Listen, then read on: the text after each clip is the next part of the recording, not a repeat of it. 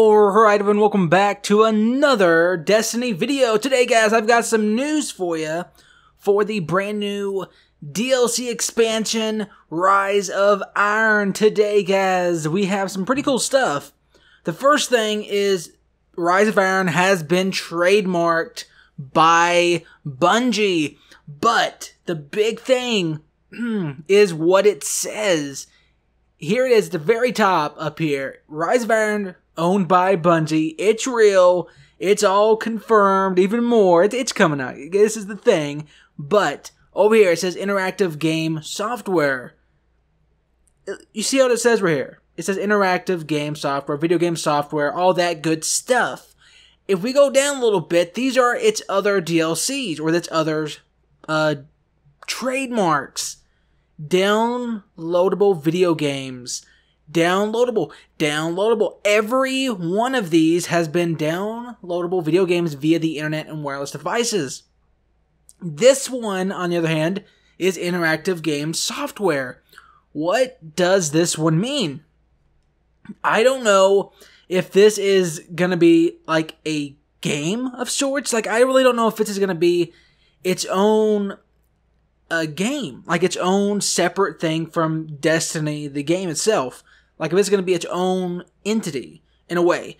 But I don't know. This is just something I was looking over. It's like, wait, this doesn't seem, it seems weird. It seems strange. I just want to put this to you guys. What do you think about this? It just seems very strange how all the other DLCs is this. Then this one is this. It just doesn't make sense. So I don't know, guys. We'll see. And going over to this one, which is pretty interesting, actually. The reveal for this new game is on Thursday at 9 p.m., I think, or 9 or 10 p.m. Pacific time.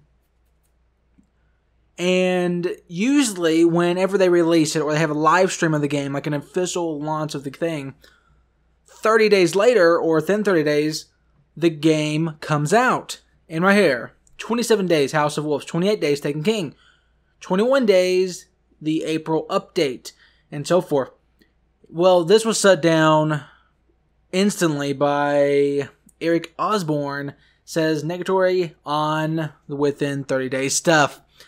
And even some other things going on here. But a lot of things, guys, going, because DLCs usually within Destiny so far has been within 30 days. And over here, they're even written different as downloadable content.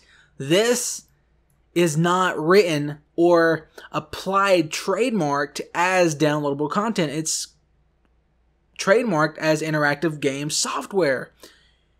So I don't know what's going on here, guys. It seems a little off. I don't know. We're going to see Thursday really what's going on with this on the live stream. And hopefully some trailers going to be launched with that. And hopefully it really is something to catch us off guard. I'm going to look at the details. I haven't really looked really crazy at this, but look at all of this. See, look. What?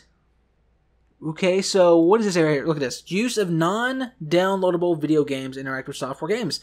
What? Dude, I wasn't even looking at that. I don't know what this means. Does this actually mean that the Rise of Iron is a real, like, game?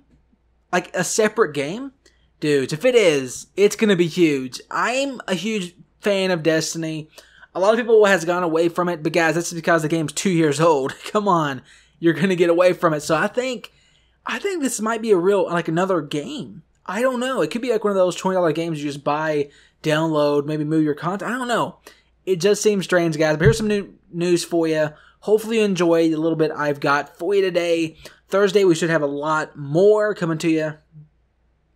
And if you enjoyed the video, drop a like down below, subscribe, and as always, this has been 2x2, and I'll see ya next time.